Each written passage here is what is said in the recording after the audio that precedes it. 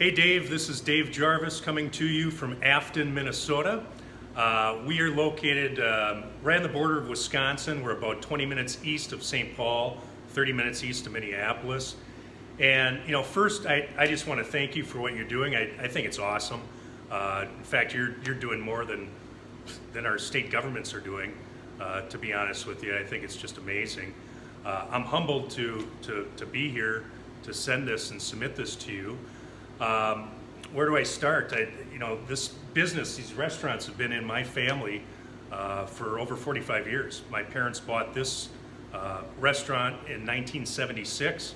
My brother's involved, so we're a small family-owned business, and I thank you for sticking up for the little guys. It's been, I don't even know where to begin. It's been an emotional roller coaster of a year. To tell our story, I should probably just, show you around a little bit. But we're one of the oldest operating restaurants in the state of Minnesota. The Afton House Inn has been around for over 150 years. In fact, we are the oldest hotel in the state of Minnesota. We have a 25-room boutique hotel.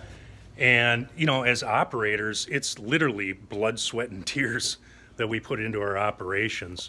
This is our hotel front desk area. My brother's in the office. This is normally a small little fine dining room that we're really not doing a whole lot with right now. I'm going to walk you down the hall. Right now, we're at 50% capacity with a 10 p.m. curfew, so we have to tell our guests to leave by 10 p.m. This is our main dining room. Normally we would do weddings in here, small company events, meetings.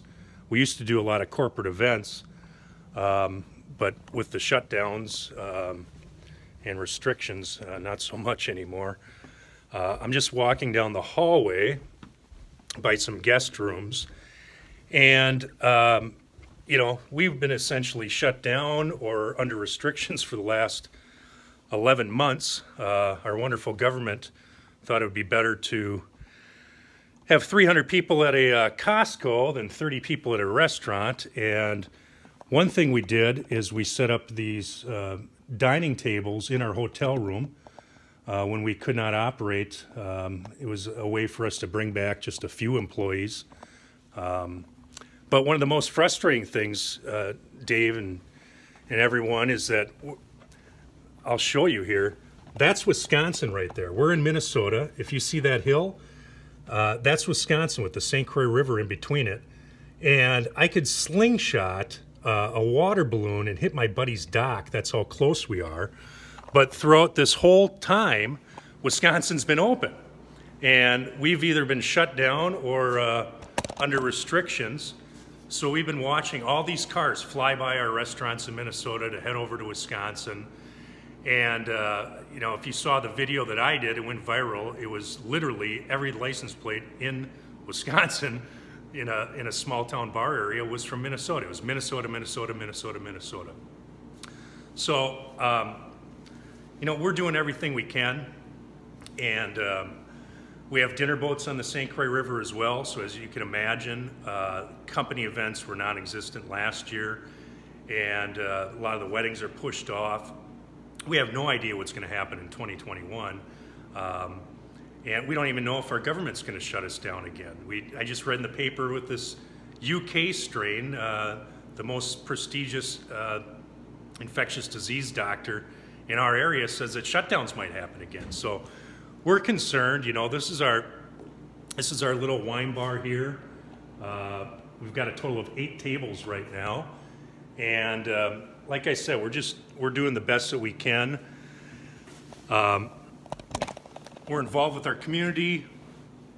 We're trying to help those around us, and just stay alive, right? I mean, we want to be serving New Amsterdam's Pink Whitney in another 150 years from now. So I'm really humbled to be sending this to you.